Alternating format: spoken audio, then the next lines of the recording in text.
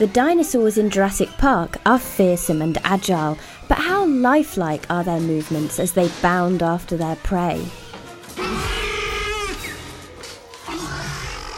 Researchers at the University of California, Berkeley are finding clues in the way geckos and lizards get around. So in our lab, we're curious about how animals move. And one of the interesting things is that they have tails. And so previously we discovered amazing things that geckos could do with their tails.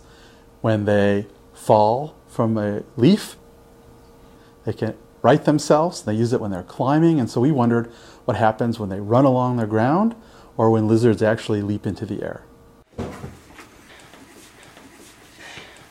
Oh, this guy's getting pretty feisty too.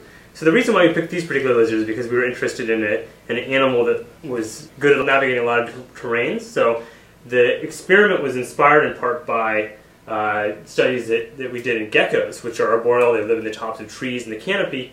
But we wanted to see how this kind of behavior could enable locomotion over rough terrain on the ground. We had red-headed African lizards run along a track and actually vault off a box, much like you would see in the Olympics, but instead of landing on the ground, they would move towards a wall and land on the wall with a shelter on top. Oh my God, that was a really good one there. We were curious about what they did with respect to keeping their body stable.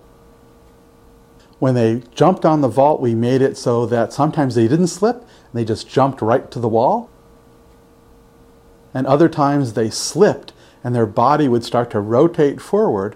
And what we discovered was that that energy in rotating forward could be redirected to the tail, so they didn't nosedive into the wall and they landed stably. To best understand what the animals were doing, not only did we make a mathematical model, but we made a physical model, a robot. We mimicked what the lizards were doing by having the robot go off a ramp as if it was jumping like the animal. And we had it not use its tail and just crash into the wall. And then we had a controller on it like you would in engineering, so that as the body attitude would start to nose down, the tail would compensate to keep it stable. It turns out that one of the first guesses about how tails are used came from a paleontologist over 40 years ago. He suggested that in theropod dinosaurs, the tails may be used as an active stabilizer. And so we wondered whether or not we could take our data and model a theropod dinosaur like velociraptor, shown here, to see how effective a tail might be.